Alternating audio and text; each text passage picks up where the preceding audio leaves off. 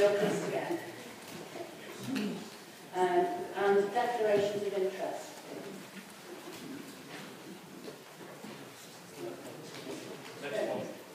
Well, in that case, I have a statement I would like to make, if you will bear with me while I read it to you. I'm afraid it's on the wrong side. I'm aware that there may have been some concern about my involvement in this part of tonight's meeting and whether or not there's a requirement of me to declare a prejudicial interest. I'm going to make a statement which sets out what my position will be and the thinking and the advice I've had, which has influenced me in reaching a decision as to what my involvement should properly be. It's a statement by me and not part of any debate which may follow. In reaching my decision, I've consulted the Director of Law, who at my request will repeat the advice he gave me in a few moments. I've taken advice from an advisor for Standards for England, which accords with that given to me by the Director of Law, and I've consulted the Mayor's Guidance Handbook formula at civic ceremonial. The events covered in this part of the Klonowski report have been the subject now of several internal investigations, 3 external investigations, a grievance hearing and a disciplinary hearing. Quite a number of members will have been involved in some way, whether through involvement with the working party on charging, in one of the internal or external investigations, have given evidence to the Klonowski inquiry, or as part of a panel or a grievance hearing or disciplinary hearing, and they may well have sought advice as I have done. I was lead member for part of the time covered by the report. I gave evidence at a disciplinary hearing at the request of the members' panel, and I'm currently mayor, and these are the areas on which I sought advice. Also, I've previously declared a prejudicial interest on the advice of the Director of Law because of my friendship with the former Director of Social Services. My friendship with him continues.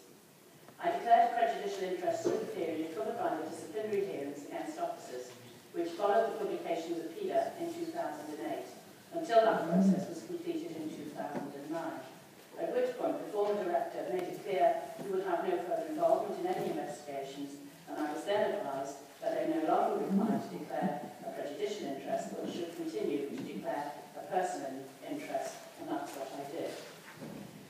At the first opportunity available to me after that, which was in November 2009, I made a speech to Council in which I set out what I had known about the charging policy and related issues, when I became aware of problems and my actions up till that time.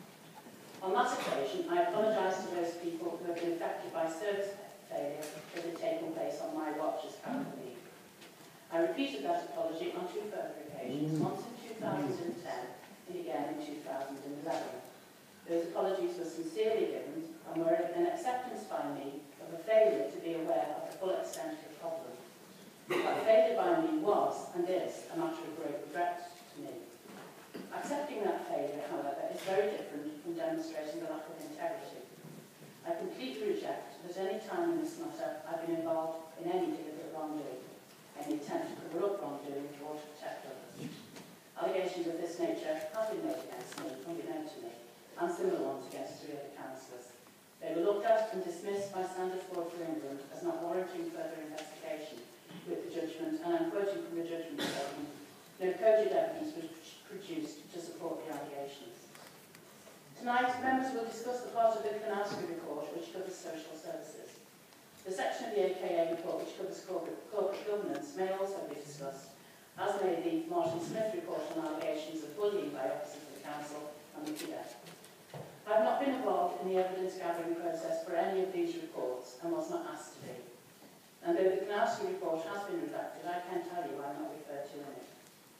And so to my position as Mayor today, which is very different from the one I had 6 years ago or even last year. Indeed, the Mayor's Guidance Handbook clearly states, and I'm quoting again, being Mayor is very different from being a councillor. The role has different rules and different restraints. As Mayor, it's my duty to chair meetings of this council and to do so in a fair way. The responsibility I have during the whole year and at all times when I'm performing my duties, and again I'm quoting from the guidance, is to be politically neutral and to step back from politics for the term of office. And as a Mayor, I'm obviously excluded from participation in any debate. In this respect, it's different from the position of Deputy Mayor, who only has that requirement at times when they are acting for the Mayor. I have, during the term of office, rigorously fulfilled the requirement to be impartial. While chairing meetings of this council, I have done everything I can to facilitate open and respectful debate between the parties, and I've been even-handed at times when I've had to remind members of their responsibilities not to to overstep the boundary of proper behaviour in this chamber, and I will continue to chair council in this way. Similarly, when I'm engaged on civic duties, I remained completely apolitical.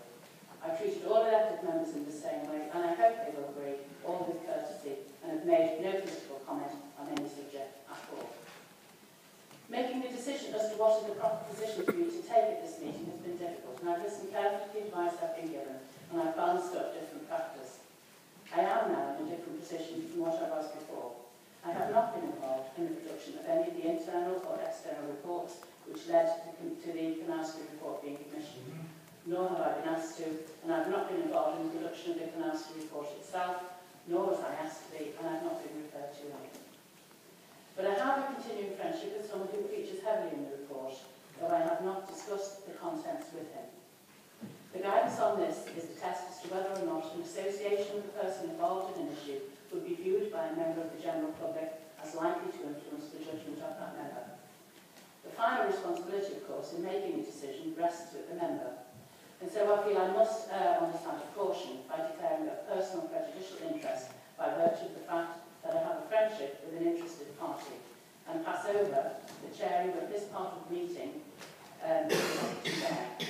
I believe this is the correct decision and will be supported in the event of a challenge. And I can ask the Director of Law to repeat to Council the advice he gave to me. Thank you, Madam Mayor. I confirm that, in my opinion, the advice I gave to you, you have a personal prejudicial interest in this matter, and accordingly, in line with the Member Code of Conduct, you should vacate the chair and not be present in this meeting for the consideration of this item. I would also like to draw members' attention to the reference to the standards for England in the judgments against, in respect to the complaint against you and other members, which made it clear that it is always the right thing to do to declare an interest when one exists. Thank you. And so, I will vacate the chair with you. Madam Mayor, might I be allowed to ask the Director of Law whether in light of information in the Martin Smith report, which concerns me, whether he feels that I ought to declare an interest, as it is referred to in the action plan, to deal with the Klonowski report.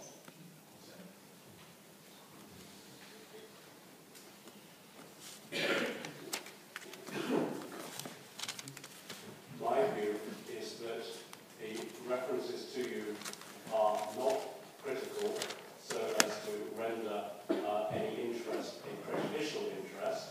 However, there clearly is reference to you in the Martin Smith report. It is ultimately a matter for you to judge, and the relevant test is the person on the local bus with knowledge of the relevant matters. Would they reasonably believe that the interest is so significant that it might be likely to affect, there would be a significant likelihood that it would affect your ability to have a public interest. That's not the same as saying that it actually would, but that to that reasonable onlooker, with knowledge of the facts, that they could reasonably think that there's a significant risk that you couldn't judge the public interest. Ultimately, Councillor Williams, it is a matter for you. In my personal opinion, I don't believe it crosses the line to become a prejudicial interest, but you may disagree. In light of the advice that you have given, I think it would be wise if I declare a personal interest until the issues of concern to me are dealt with appropriately and my name is cleared. Thank you.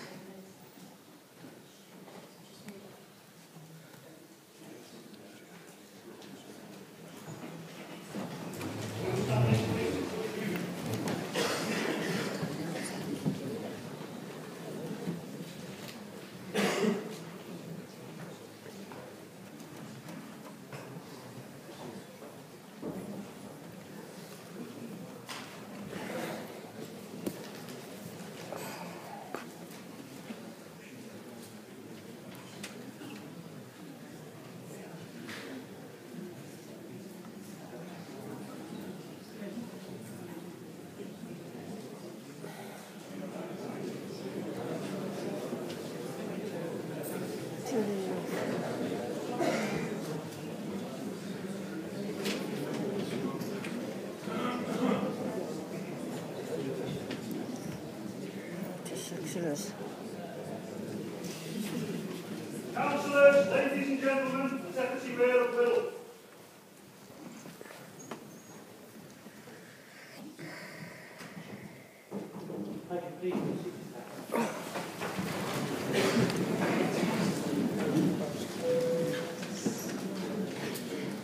Okay, well, good evening, everybody. As you know, before we start this item tonight, I understand that there is a motion to be put regarding adjournment, so is there?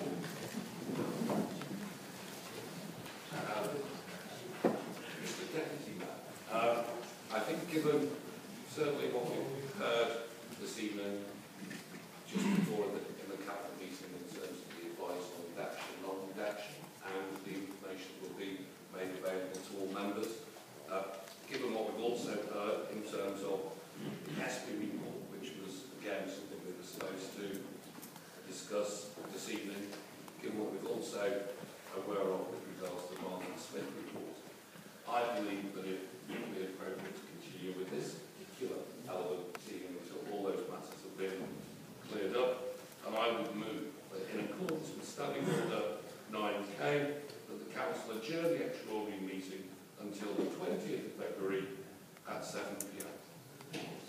Do we have a second for that? I follow this up.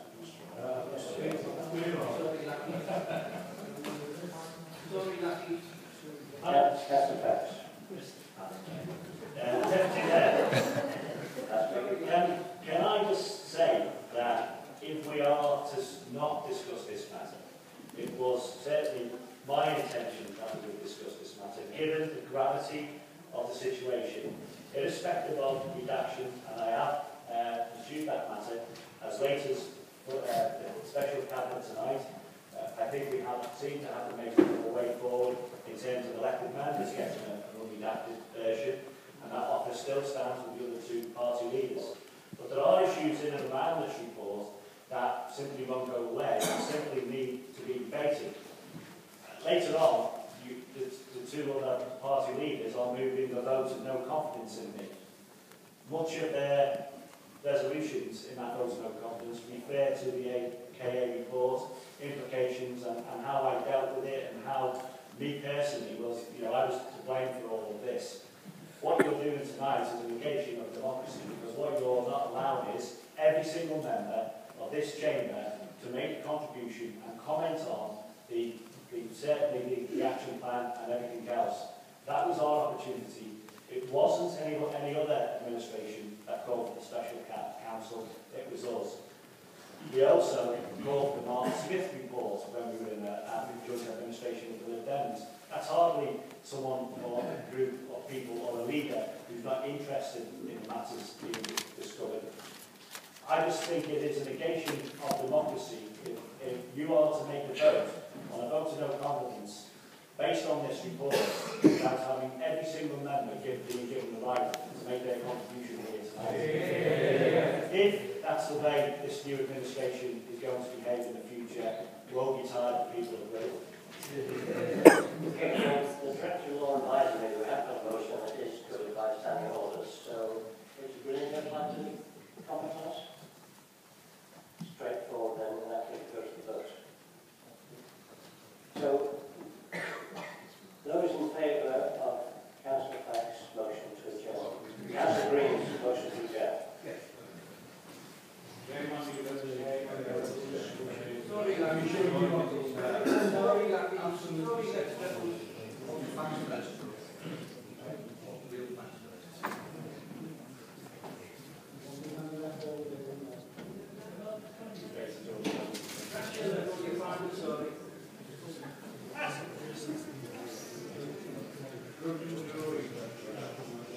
Okay, those against?